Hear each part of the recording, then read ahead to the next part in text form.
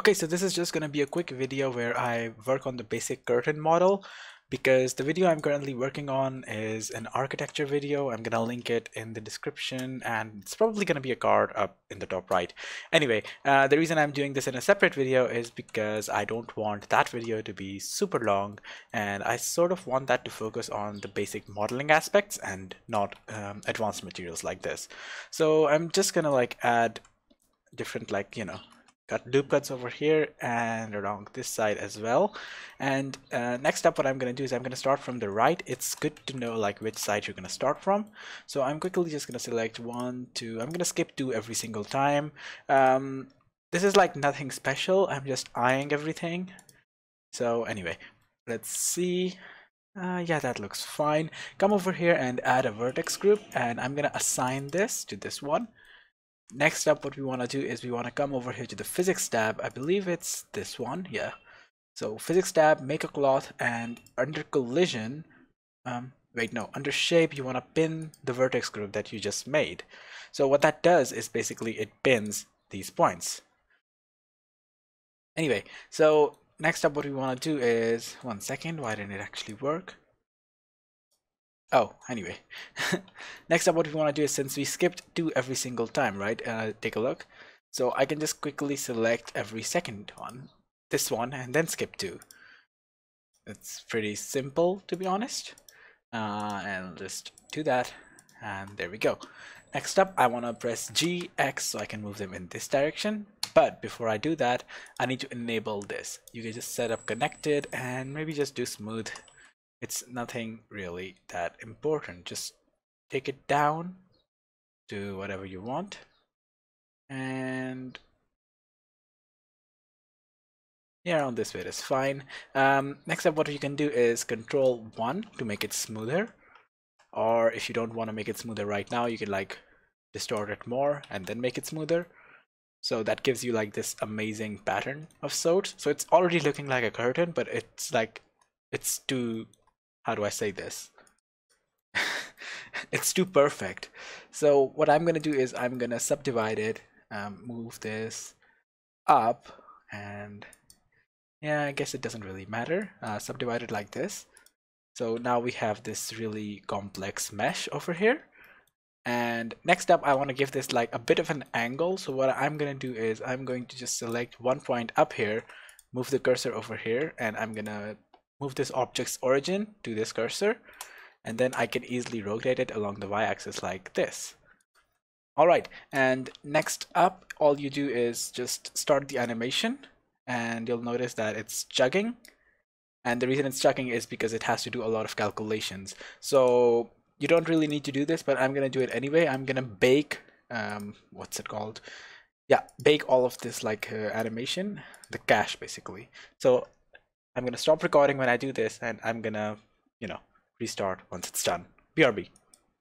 Okay, so it has finally baked. It only took a couple of minutes, but we still have a problem, as you can obviously see. Our model still looks pretty perfect, so we need to add more deformations to it. The easiest way to do it is basically just get back into edit mode and select different bits and pieces.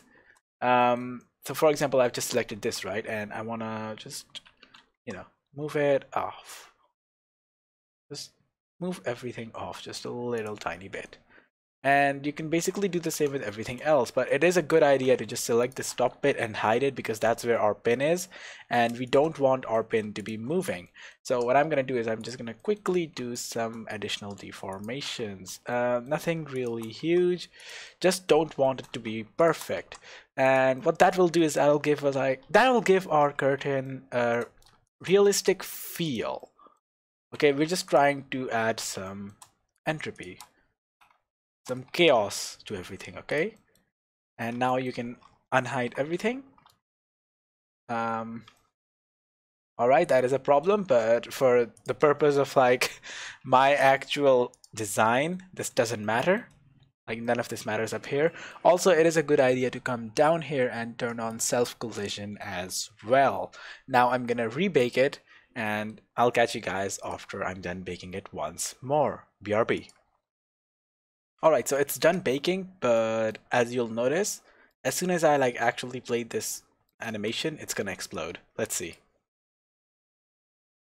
Okay, so it like violently explodes outward and just stretches out. So the reason that's happening is because of the amount of details I added and these like, the collision distances and stuff like that. If I were to turn off self collision, it would easily just like, go through itself and fix itself. But I didn't turn it off, so that's causing all of these problems. Anyway, I'm gonna increase the number of frames from like 250 to say 500 or 600 just to see if it eventually settles down straight, because from what I see, I don't think that's gonna happen. Anyway, yeah, never mind. I'm just gonna turn down this distance. Let's see if that works. BRB. Alright, so finally we have a basic, a curtain that actually looks like a curtain.